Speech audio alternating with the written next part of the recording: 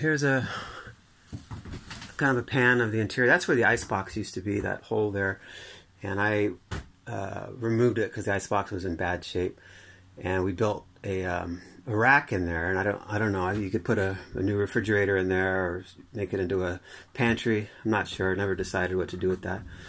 Stove and oven, that works. I disconnected it though, but it works fine. It's a simple thing. Upholstery is pretty good. That's a heater. It's pretty cool. This came with the boat. It's kind of interesting. It's a presumably the goddess Athena. It's the V-berth. I should have dressed this up a little bit. The head has a porta potty in it right now, but it's plumbed for saltwater functioning head if that's what you want.